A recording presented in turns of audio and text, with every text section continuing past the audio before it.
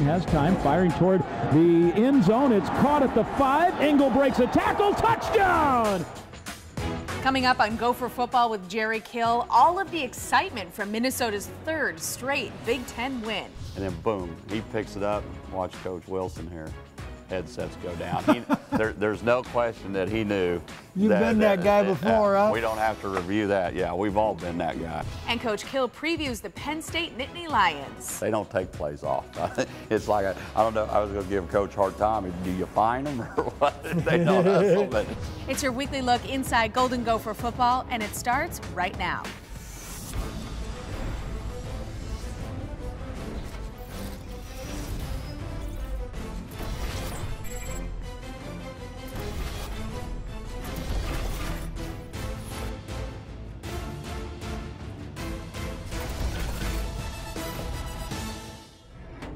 Welcome to the latest edition of Gopher Football with Jerry Kill. It's your weekly look inside the Golden Gopher football program, and I'm your host, Natalie Nias.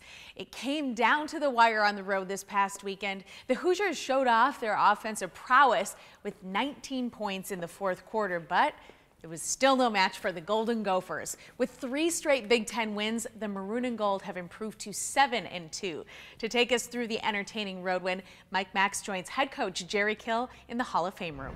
Thanks very much, Natalie. The head coach Jerry Kill joins me. And coach, obviously the first and foremost is the win and the Penn State, but take me back the last 5 weeks to, what looked like you didn't know what was going to happen with this season to it becoming a storybook season. What has this been like the last 5 weeks for this program? Well, it's always, everywhere our staff and I have been together, there's always some kind of shift in momentum, and you just don't know when it's coming. But I think it all started with adversity, and through adversity you either come apart or you become closer. And I think our staff, the players, came together, and our kids really stepped it up. Let's give the credit to the players. They're the ones that are playing.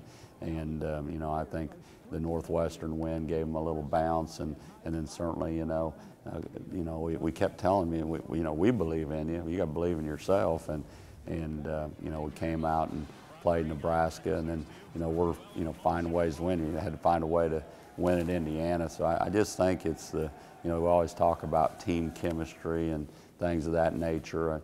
And I talked to Mike Rollis, who played here a year ago, sure. and he goes, he's in my office and said, Coach, he goes, I could see it coming. And he said, the players, he said, I could tell have bought in. And he said, sometimes you have to have success for players to buy in. They got to see what you're saying is true. And, I think, again, through the adversity and getting a win in Northwestern, I think certainly was a big lift to those kids. Yeah, game changer. The other thing that you saw the other day, though, offensively, was David Cobb running the football.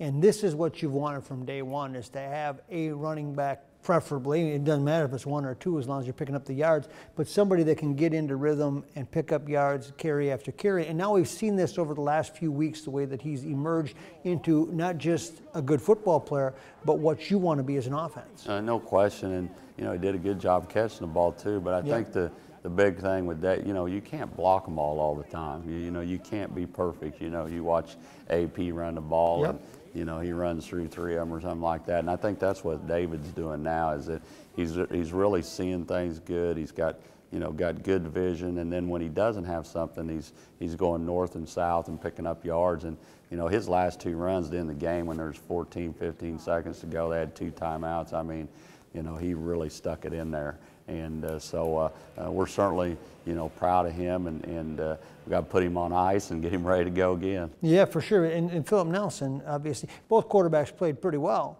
Nelson's statistics a little more eye-popping because of the 4 touchdown passes.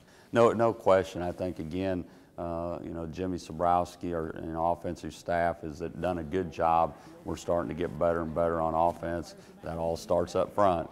But, the 2 quarterbacks, understand what we're doing, great communication, and, Philip certainly had an outstanding game. But again, Mitch had his role and played physical while he was in there and did some good things. So I think, again, our kids understand. And I think they've learned from my position a little bit, is that, hey, Sometimes you can't worry about how much you're doing or you're getting cheated out of something. It's all about the team, and you just work together and let's go win.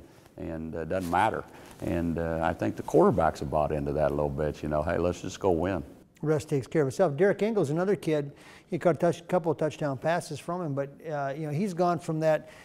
I'm a transfer and I got to prove myself to now he expects to make big plays. No question. I think Derek's a great story. He played a Division II school and had success there, and I think he wanted to see if he could do it at a higher level, and he's had his bumps and bruises throughout his career, and now he's having success, and really that's what the game's all about. He stuck around long enough and stayed persistent, and is making an impact on our football team. So we have a lot of those stories on our team, but we talked about that on the way home. Certainly excited for Derek. He's a super kid, family special. And so it's good to see. The last drive, the drive for you, and ultimately the game-winning drive because, what happened at the end of the game. Tell me about that in terms of how you assess it in terms of poise that offense had taken the field as opposed to a year ago or 6 weeks ago. Well, when they scored it, we were struggling. We were tired on defense. They just kept coming, and they get on a roll. That's how they are. And, we got the ball with about 5.5 minutes to go.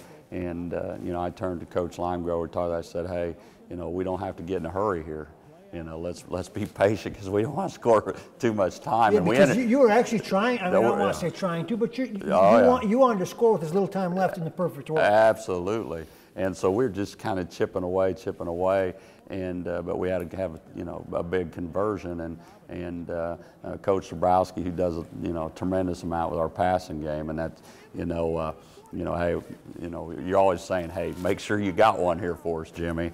And, we went to the play call and we had the tight open, down the pipe, and Max ran in for a touchdown. And I've had several people say, we're hoping he'd fall on the 5-yard line so we would have put him back on the field. But you take those scores, those are games, I think, in the past that we hadn't found a way to win.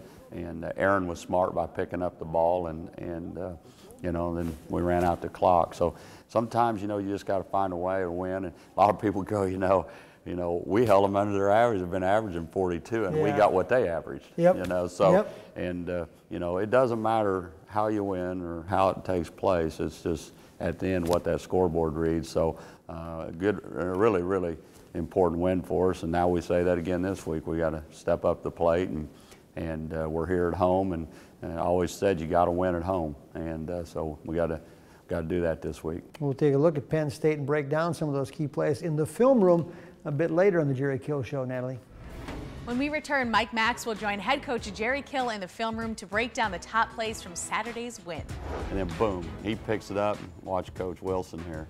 Headsets go down. There's no question that he knew. You've been that guy before, huh? We don't have to review that. Yeah, we've all been that guy.